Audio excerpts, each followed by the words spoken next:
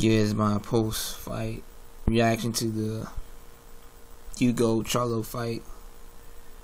Like I said, yeah, man, yo, that boy Hugo needs some milk. That boy Hugo needs some milk, man. Yeah, man, Charlo got him out, I think, in the second round.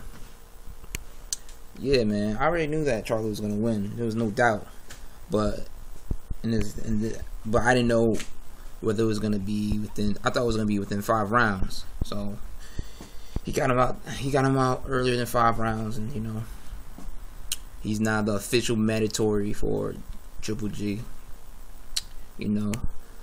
Like he was before, but I guess they had to have another match, another mandatory match. I don't know what that means or how that stuff works, but yeah, he's an official mandatory for Triple G, and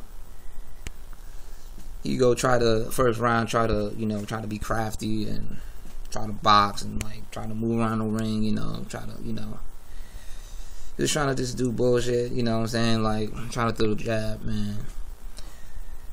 Yeah, it wasn't working, man. That weak ass jab. He needs some milk, man. With that weak ass jab, man. He needs some milk. He needs some serious milk, cause once the second round began, yeah, he tried to throw in some combinations, He tried to settle in a little bit, but yeah, caught up with him, man. Charlo hit him up with a combination. It was done, man. Yeah, so it is what it is. I already knew he was gonna win. I thought it was gonna be within 5 rounds. Got him out within 2. Man, that boy Charlo, man, serious, man. He's serious, and I don't want to hear any more excuses. Within the Triple G camp, especially coming from Abel Sanchez and all that stuff, they know Charlo's ready. They know Charlo's ready, and when that fight comes, I'll be waiting for it. That fight should happen, but I wouldn't be surprised if they still find excuses to duck Charlo. You know what I'm saying? I wouldn't be surprised, but that fight has to happen. That fight has to happen.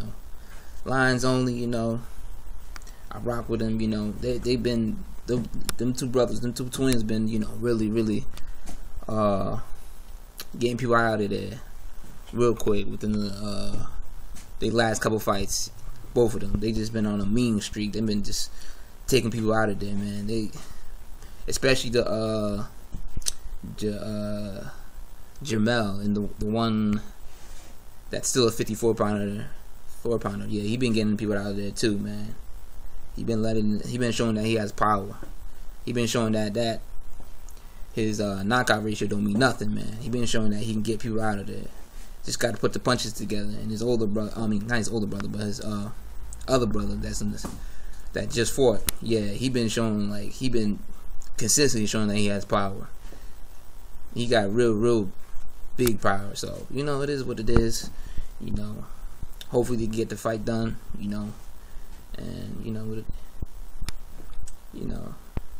and if not, if he can't get in the ring with Triple G, hopefully he can get in the ring with another big 60-pounder, maybe Daniel or